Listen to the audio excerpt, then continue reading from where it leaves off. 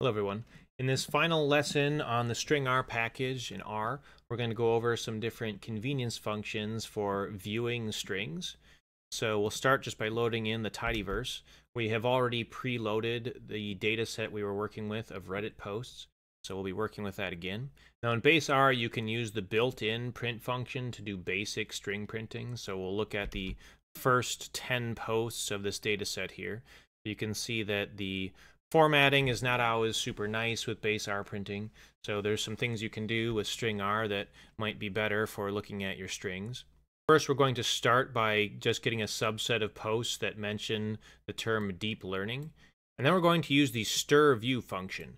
This is an alternative to print that views strings in an HTML format, and it will also highlight the first occurrence of a given substring pattern if you specify that. So we're going to look at these deep learning posts, and our pattern is going to be deep. So for each of the ones displayed, the substring deep, the first occurrence of it, will be highlighted. So let's run that.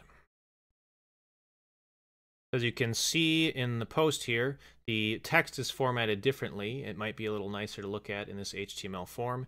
And for instance, in the first post, we see the first occurrence of our substring here, deep, is in this little box, so it shows us where it is within the post. Now you can highlight all occurrences of a given pattern instead of just the first one.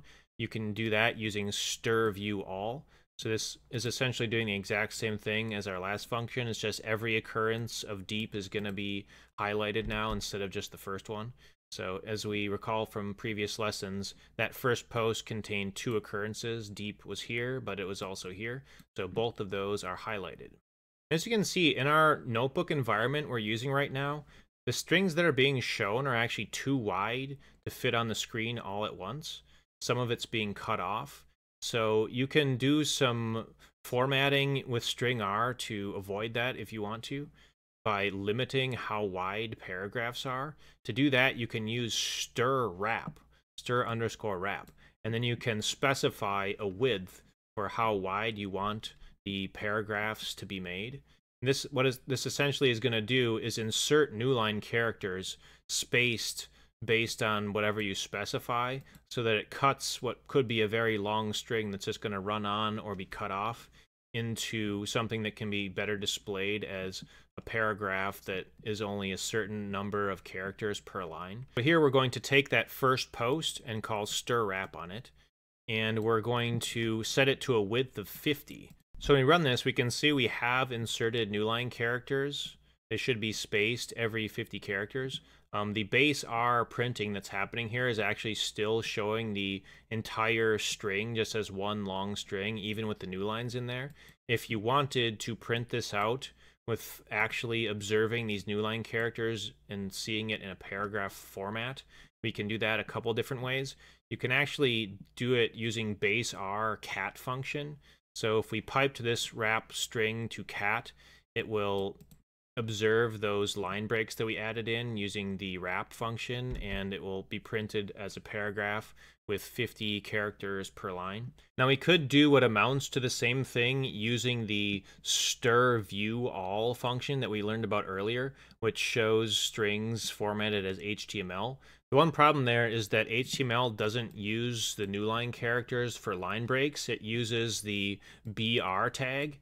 So we can actually do this by using one of the other functions we learned in an earlier lesson to replace all of these line breaks that we added with the HTML version of line break, and then using str_view all.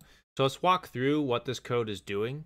The first function call here, again, is just doing the wrapping. So we're getting the first post and inserting a new line character spaced so that there will be 50 characters on every line. And then we're piping the result of that to str_replace all, and then we're replacing that new line character that we just added with the BR tag, which in HTML adds a line break. So we're essentially just substituting this line break for one that HTML understands. And then we're going to pipe that into the str_view all that we learned about earlier.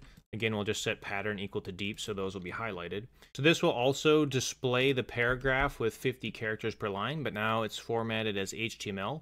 And also our substring here, deep, has been highlighted in both the places that it occurs. That concludes this mini-series on the stringr library in R. I hope you learned some useful string manipulations to use in your R code. I will provide links to a stringr cheat sheet as well as the programming notebook that I used to make these guides. So thanks for watching.